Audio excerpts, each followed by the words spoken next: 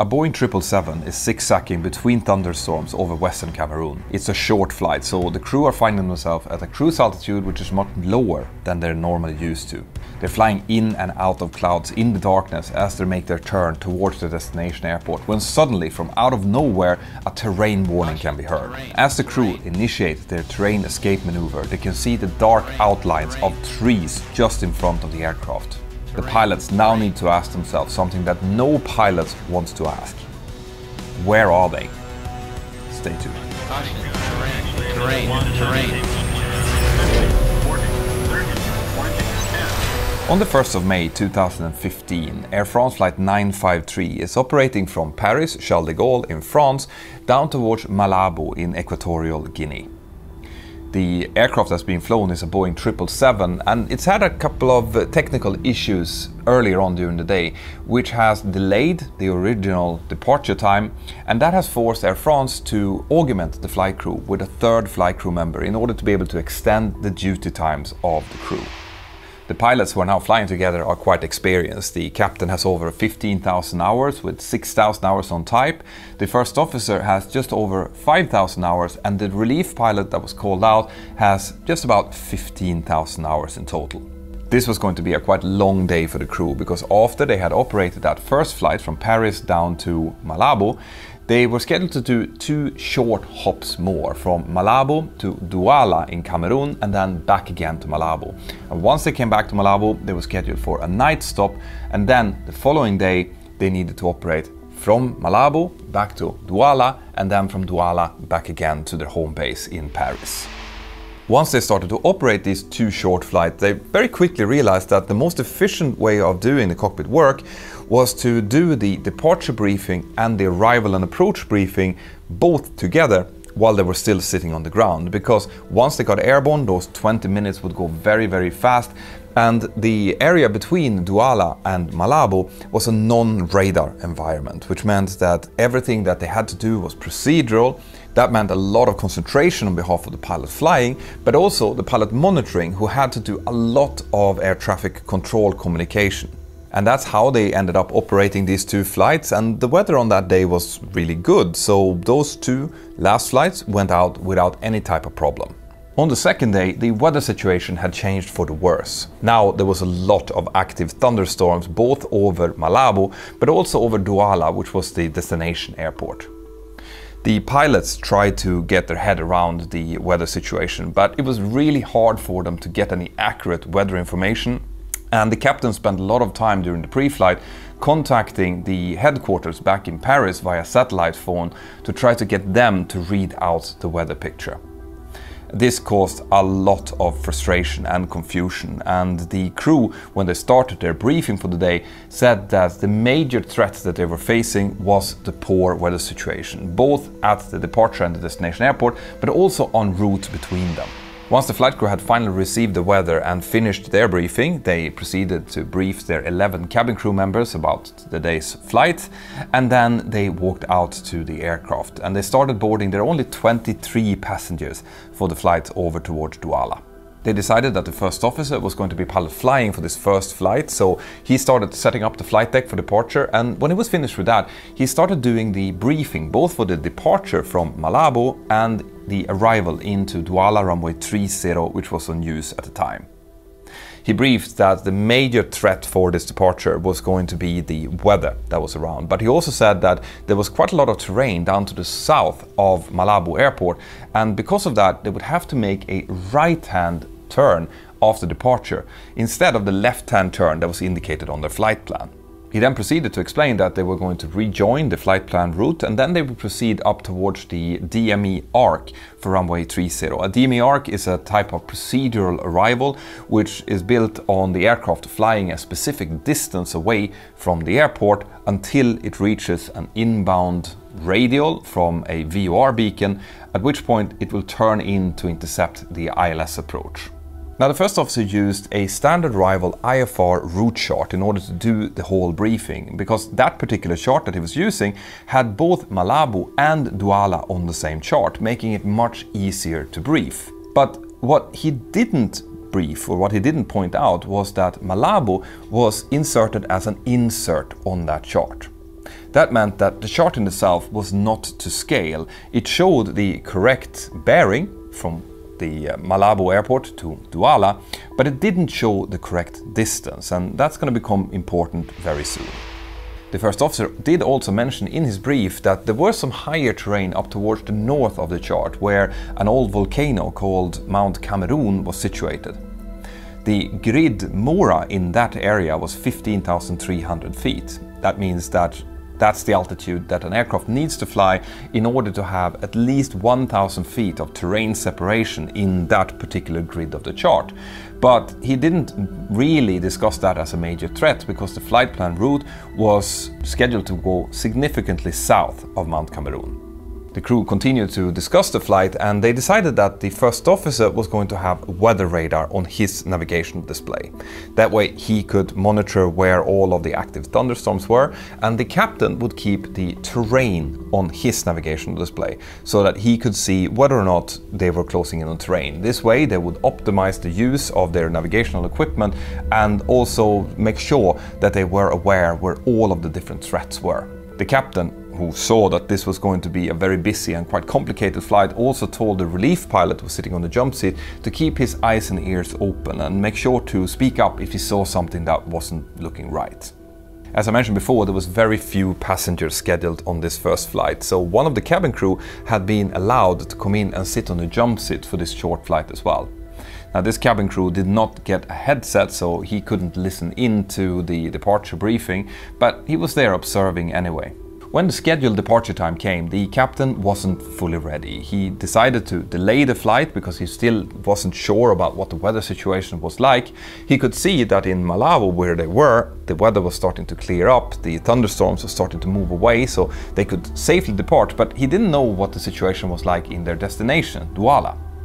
So once again, he got onto the satellite phone, contacted Air France headquarters in Paris, and at time 20:45 he received the latest weather report, which indicated that the thunderstorms over Douala was starting to move slowly towards the east, and that 2 aircraft had managed to land safely there. This was exactly the kind of news that the captain was hoping for. So at time 20:53, Air France flight 953 started pushing back from the gate and taxiing out for departure. At time 21:03, the first officer moved his thrust levers forward to set takeoff thrust, and the giant Boeing 777 started rolling down the runway. They took off normally, and after departure, the first officer started turning right onto heading of 030 degrees in order to avoid the terrain to the south of the airport. Almost immediately, several large red thunderstorms could be seen on the first officer's navigation display. Now, the captain, who had terrain selected on his navigation display, now thought that they had left the dangerous terrain behind them, and he switched over his navigation display to weather as well, in order to be able to better assess the situation. The original route that they wanted to get back onto was filled with thunderstorms, so they realized that they wouldn't be able to navigate back on that. Instead, they continued flying in heading select, and they started choosing a more northerly route. As they were doing so, they needed to communicate this to the Douala approach controller, and as I mentioned before, there's no radar available. So this discussion between the captain, who was pilot monitoring, and the radar controller took several minutes to do, while the captain was informing the controller about what they were doing. As the captain was busy with this discussion, the first officer was looking at his navigation display, trying to assess what it was that he was seeing. He could see a large red return in front of him, but he could also see a strange oval-shaped return to his right, which almost looked like it was following the aircraft as they were flying northbound. In order to assess what that strange return was, he momentarily switched over from weather to terrain, and he also increased the scale from 40 nautical miles to 80 nautical miles. He waited about 6 seconds or so, and after those 6 seconds were up, he couldn't see anything on his navigation display, so he switched back to weather radar again. And this assessment had convinced him that what he was seeing was a big red return in the front. That was obviously Mount Cameroon coming up. That corresponded to what he had briefed of the chart, and he thought that that strange red return he had on the right side possibly was a false return, as in not real. Now, it is important to understand that when you switch to a new mode on your navigation display, so actually go from weather radar to terrain, you need to let the screen update. right? And the update generally takes about 8 seconds to do. And this update needs to be done every time that you switch mode, but also when you switch the scale. In this case, the first officer had only switched over for about 6 seconds, and during those 6 seconds he'd also changed the scale of the map, meaning that it is unlikely that the screen had time to refresh during the time it was on terrain. Now let's talk a little bit about the terrain display on the Boeing 777. The display gets its information from a global terrain database, and once it knows where it is, it's going to show that terrain to the pilots on the display within the scale they have selected. The way it shows the terrain is by painting little green dots for all terrain that is between 2,000 feet to 500 feet below the aircraft's current altitude. Terrain that is between 500 feet below and 2,000 feet above are painted as amber dots, and any terrain that is higher than 2,000 feet above the aircraft's current altitude is painted as little red dots. If a terrain warning would be activated, then those dots would turn into solid colors, so either solid green, amber or red, and it would also activate terrain on both navigation display no matter what had been previously selected. Now, this is going to become very important very soon, but before we go any further into this story, I just want to share this short message from my sponsor. Did you know that some days I actually consume 2 to 3 books on top of being a professional pilot and a YouTuber? Yeah, just hear me out, okay? The reason for this time management miracle is today's sponsor, which is Blinkist. Now, Blinkist is a fantastic app that takes non-fictional books and titles and they distill them down to their absolute essence, their core, which they call blinks. This means that reading through a book or listening to a podcast, which they now call shortcast by the way, can take you only 15 to 20 minutes to do, which is absolutely perfect. I tend to use Blinkist when I'm out exercising, which I love doing in the morning, or when I go to the gym, or when I'm doing other things. You can use the app to filter down to specific categories that you might like, and 3 titles that I recently went through was The Flight, Atomic Habits and Off the Clock. I would definitely recommend Blinkist to anyone who has a busy schedule but still want to consume a lot of great books, and if you click on the link in the video description here below or in the comment section, you'll get 7 days free trial where you can check it out, and on top of that 25% off the regular price. So consider supporting me by supporting my sponsor. Now back to the video. About 10 minutes into the flight, the captain asks the first officer to initiate a right-hand turn to start connecting with the DME arc for the arrival in towards Douala. The captain is still talking a lot with ATC as this is happening, and the first officer is very hesitant to make this right-hand turn. He can still see that strange red oval return on his navigation display, but he also knows that straight ahead there is an even larger red return which he thinks is Mount Cameroon, and he definitely doesn't want to fly into that one. The relief pilot also indicates that he is a bit hesitant, but the first officer starts his turn slowly to the right and he sets the heading bug to a heading of 120 degrees. The aircraft banks about 25 degrees to the right and initiates the turn. At time 21:14 and 12 seconds, that's about 30 seconds into the turn, the first "Caution, terrain" GPWS warning can be heard in the cockpit. The automatic switching to terrain on both navigational displays occurs, and the first officer responds to this warning by turning the heading bug even further to the right onto a heading of 134 degrees. At this point, the aircraft is at its planned cruising altitude of 9,000 feet, but its height over terrain is only 5,000 feet, and it's now decreasing rapidly. Only 3 seconds later, the next "Terrain, pull up" GPWS warning can be heard, indicating that the aircraft is now about 30 seconds from a potential collision with terrain. Whenever any pilot hears that warning, they are trained to do one thing and one thing only, and that is, without question, immediately initiate the terrain escape maneuver. And this is exactly what the first officer does. He increases thrust to maximum, he pitches up to what he estimates to be about 20 degrees pitch up, he verified that the speed brake is down, and then he continues to fly the aircraft. But remember, they were in a turn when this warning appeared, and they're still in a turn now, which the relief pilot calls out to the pilot flying, telling him that level the wings off, and the first officer does so. That will give him a better climb performance and give him a better possibility to avoid the terrain. The captain is now calling pull up to the first officer who's executing the terrain escape maneuver. And both the first officer and the cabin crew who's sitting on the jump seat could see the outlines of dark trees outside of the windows as they're now climbing as much as they possibly can. So what has actually happened here? What's going on? Well, remember how the first officer used that standard arrival IFR chart to brief the departure and the arrival in towards Douala? Well, the problem with that chart was that the departure airport was actually depicted as an inset.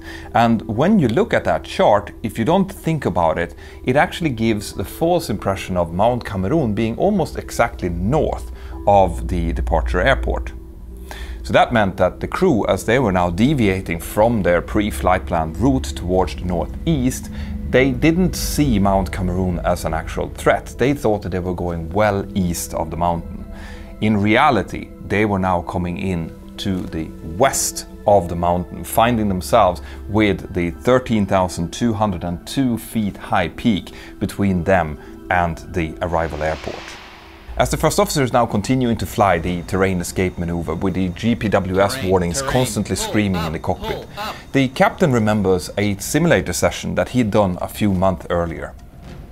In that simulator session, he had also executed the terrain escape maneuver only to crash into traffic that was flying at a higher level. And as he's now thinking about that, he realizes that he doesn't know if there's any traffic above them when they're now executing the terrain escape maneuver. So when the aircraft classes to about 11,000 feet, the captain asks the first officer to start level the aircraft off. The first officer initially ignores this and continues to climb through 12,000 feet, but the captain keeps insisting that he wants him to level off, and at 13,000 feet the first officer follows this command and levels the aircraft off. But remember how I told you that the grid Mora, the safety height in that part of the chart, was about 15,300 feet? This means that the aircraft has now leveled off more than 2,000 feet below the safety altitude in that sector. But luckily, it turns out that they passed northeast of the highest peak of Mount Cameroon, meaning that the lowest height over terrain that the aircraft encountered was about 2,100 feet. And that occurred as the aircraft passed through 11,500 feet climbing.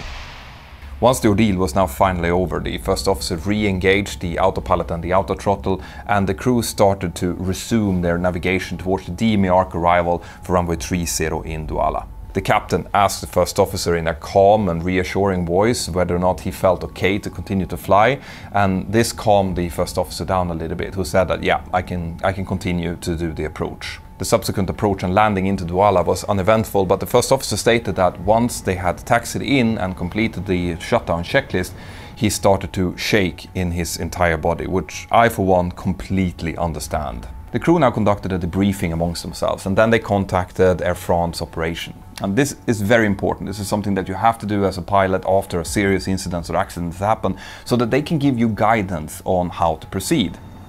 In most cases, especially after a close encounter with terrain like this, the crew should pull the CVR circuit breaker to preserve the cockpit voice recorder data to then help the subsequent investigation.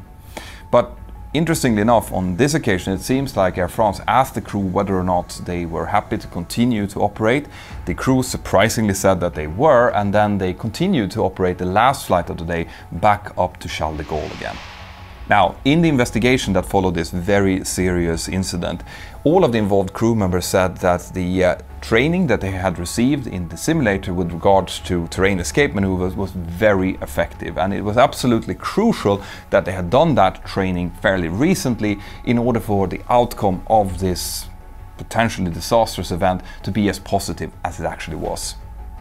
It was also found during the investigation that Air France hadn't done a proper threat assessment of this short route, which involved not only the short flight time, the lack of radar, and the threat that Mount Cameroon and its high terrain posed. The investigation also found that it wasn't prudent by the crew to use an IFR arrival chart as one of their primary navigational aids during this, because it obviously led them to lose their situational awareness. But They also came with a suggestion to Boeing to consider implementing grid moras into the navigation display, because that could potentially help the crews to regain situational awareness if they would venture into an area with high terrain without knowing it. Now, if you want to see me executing a terrain escape maneuver, well then check out the video up here. Or if you want to continue to binge on accident and incident videos, then check out this playlist. If you want to support the work that I do here on the channel, then consider becoming part of my awesome Patreon family, or get yourself some merch. Have an absolutely fantastic day wherever you are, and I'll see you next time. Bye bye.